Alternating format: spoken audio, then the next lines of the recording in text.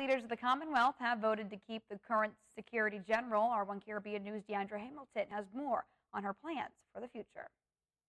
Leaders of the Commonwealth have reappointed Baroness Patricia Scotland as the Secretary General of the Commonwealth. The decision was made on Friday, June 24th, after a closed-door vote with members during the 26th Commonwealth Heads of Government meeting, or CHOGM, held in Kigali, Rwanda. Scotland was challenged by Jamaica's Foreign Minister, Kamina Johnson-Smith. Johnson-Smith came close, but the Right Honourable Scotland retained her position with a vote of 27-24.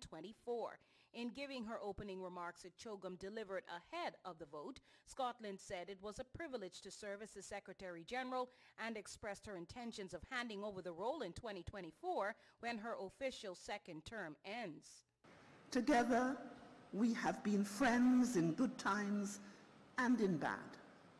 Voices for the voiceless, advocates for development and progress, that when the role of Secretary General rotates to Africa 2 years from now, I will hand on the baton with a stronger, more effective, more powerful Commonwealth than ever before.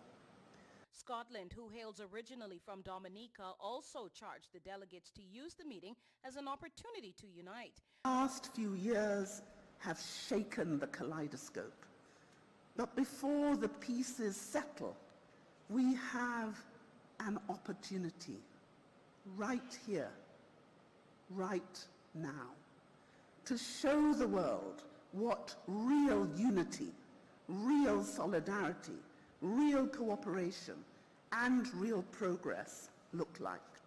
Patricia Scotland first took office in 2016. She has served 6 years. She is the 6th Commonwealth Secretary General and the 2nd Sec-Gen from the Caribbean, and the first woman to hold the post. Deandra Hamilton reporting.